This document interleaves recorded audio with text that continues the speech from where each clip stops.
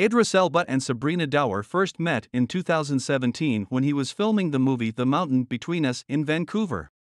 Sabrina, a former Miss Vancouver, was working as a model at the time and was attending a party at a local bar when they crossed paths. According to Idris, he was immediately drawn to Sabrina's beauty and confidence. They hit it off right away and began dating soon after. They made their first public appearance as a couple at the premiere of his movie Molly's Game in September 2017. In 2018, during a screening of his directorial debut Yardie, Idris surprised Sabrina by getting down on one knee and proposing to her in front of the audience.